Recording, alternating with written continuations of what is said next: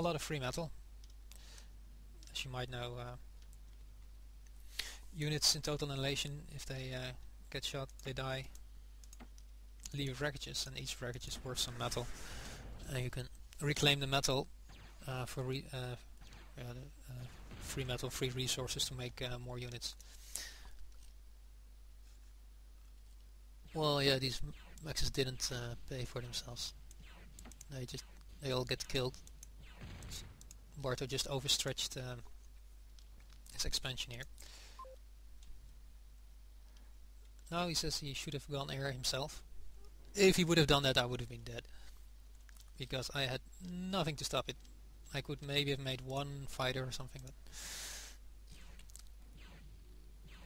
so after Barto's good start and claiming half of the map, he's down to his little corner here, and he can't do much at the moment because he has gunships and on the other hand, so he needs mobile anti-air or more mobile anti-air to really do something to be able to move out of his corner. DearLordAnimal reclaimed his air lab. Barto doesn't know this, and switched to a second cabled lab. And if let's see what he builds, just storms.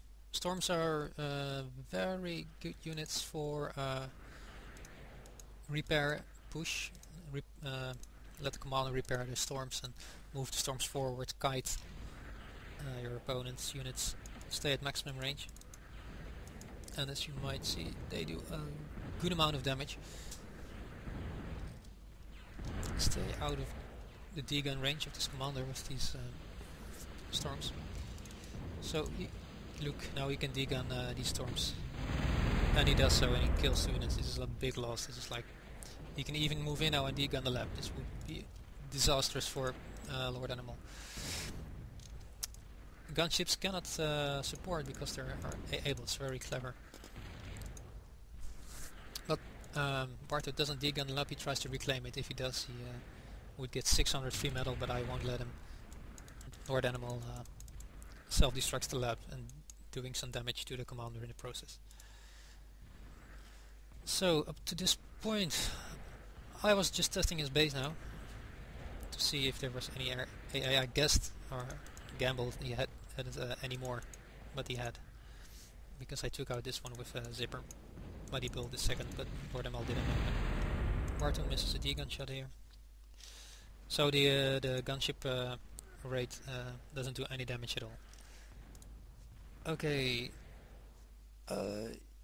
this building, Barto just finished it, is a geothermal power plant. A geothermal power plant, it costs quite a lot of energy and metal, but it gives you 250 energy, and 250 energy is a lot. If you convert it to metal, you can get 60.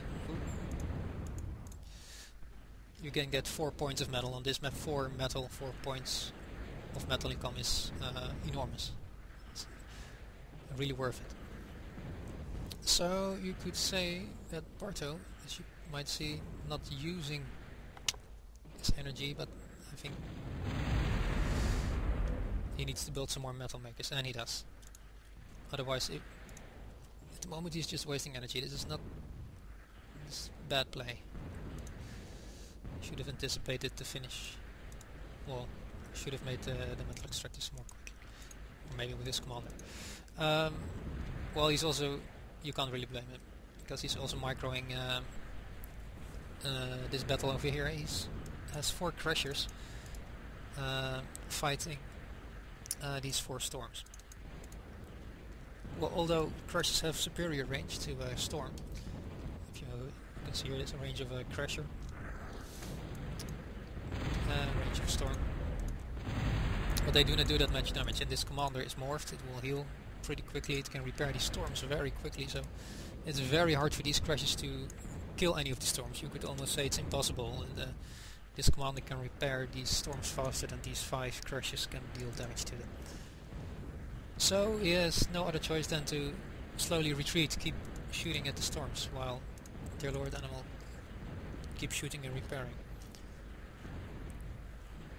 This is a quite intensive microfight, maybe not too exciting to watch.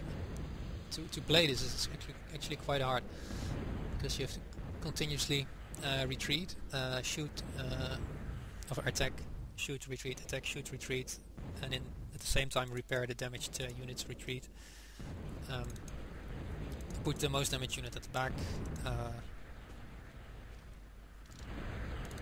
and in Barto's case he can try to dodge the storm rockets.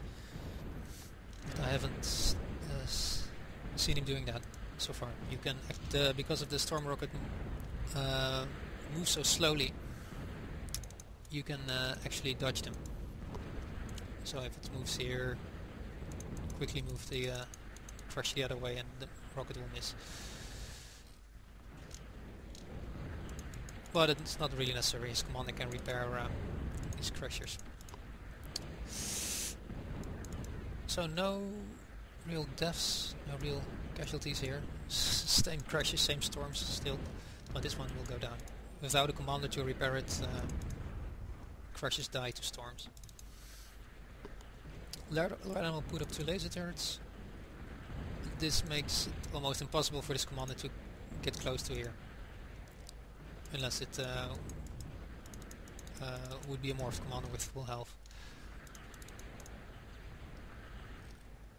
So these 2 laser turrets it's quite a big investment in terms of metal. They cost like almost 300 metal apiece. I can show you. Like 270 metal per laser turret. And they haven't really paid for themselves yet.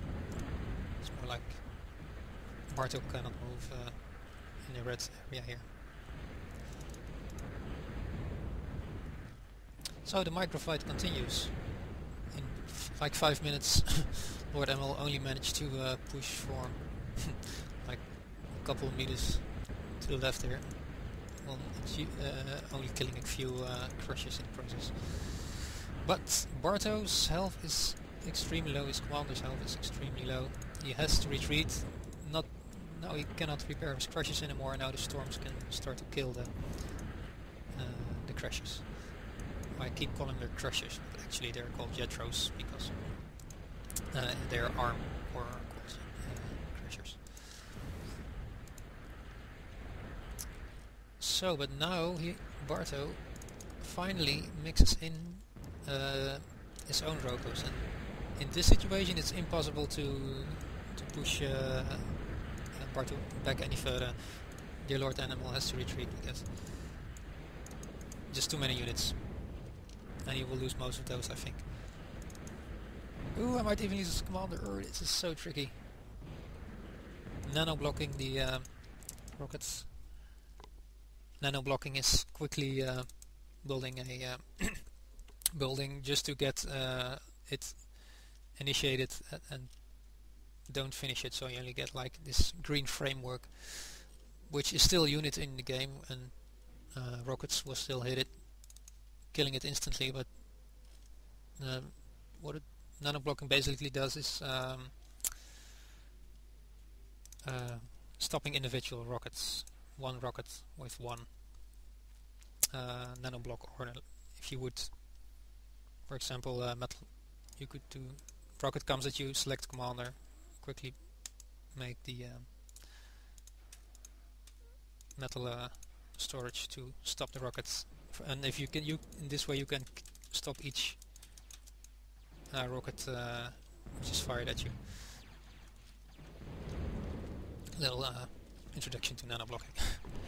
Okay, Barto tried to do a flanking attack to this with only Rokos, but he forgot DearLordAnimal had these gunships left, so these aren't going anywhere, and they will lose all these expensive Rokos without doing any damage.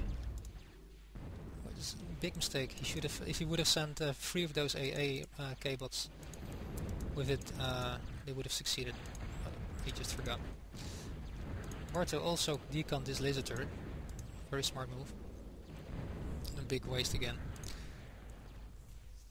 300 metal, just degunned instantly. Getting some of the wreckages here.